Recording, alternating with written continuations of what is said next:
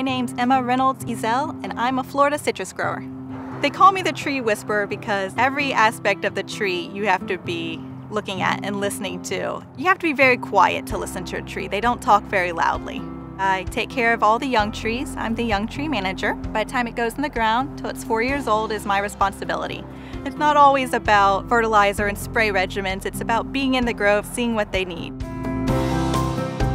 Putting footprints in there is a great therapy for me, and I love just being among them. It's great to be among the trees.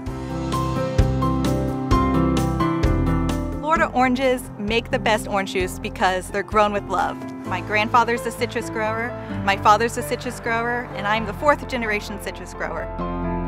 I always knew I wanted to carry on our family tradition and be in the groves and make my family proud. Growing citrus is what I do, it's what I hope my children will do, and I'm going to keep doing it as long as I can. It's a labor of love, and we love growing Florida citrus.